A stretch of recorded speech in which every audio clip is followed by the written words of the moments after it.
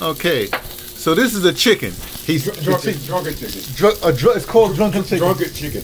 Drunken chicken. Yeah. Drunken monkey. Okay. Okay. Now wait a second. But he's sitting. I'm using the term loosely sitting. Okay. He's been speared. He's been whatever with a can of beer, a tall can, right? Now wait. First of all, we prepared it so you see his legs are down there. He's got his wings tied up there. But I just did a rub on there. I experiment with rub all the time. You may not even like this rub. I put what's the name? Turmeric and everything. But turmeric and pepper.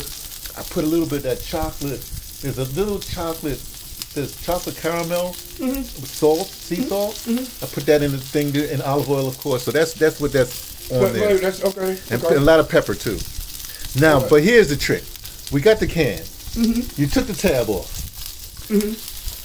But you took a little bit of beer out the can, right? Then what did you do?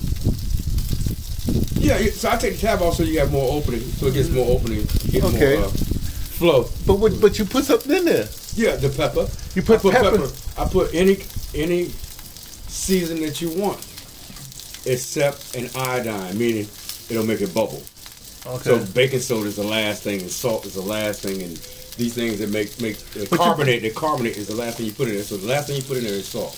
Okay, so and the salt bubbled up. Now see, the same thing you put on the outside of the chicken, you're supposed to drop inside the chicken. Inside the can. Oh, so I should have put a little bit of that sauce in the can. You could have. Yeah. I'll remember next time. Okay. So now what happens? Then the beer bubble, whatever. Is something's happening on the inside? The heat is keeping it confined. The only opening to escape with the beer, so it's pretty much a steam. That's the outlet, the very top of the chicken, in the middle of the chicken. Right. That's the only way it can flow out. So it flows out back down, and it's going in a circle. So it's almost like you're how you say you're roasting the chicken on the outside, but you're steaming it on the inside. Yeah. Now, but you said this is done in the woods.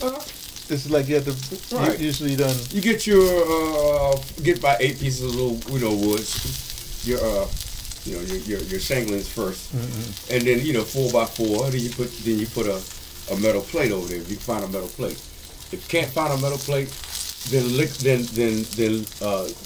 let your wood liquefy in a river somewhere. Let it get soaked, and then place it on there. Oh, okay. Well, let's go. Well, let me hold it. You can get me for a second. Just hold this. Hold it like that, because I got to talk to the peoples, right? So as you can see, my brother, he the bride master.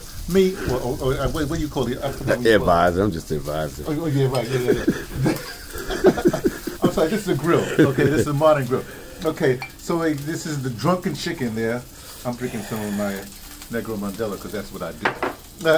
And I'm waiting. I guess what is going to take about an hour, maybe 45 minutes, an hour? 45 to an hour, approximately. Okay. So, it depends on your scenario. Okay. So that's it. Hey, what can I tell you? This is me, T, from the Patterson, Taking the Train to letting you know what what my brother told you, and I only suspect. We're going to see how it turns out. No dishes. No dishes.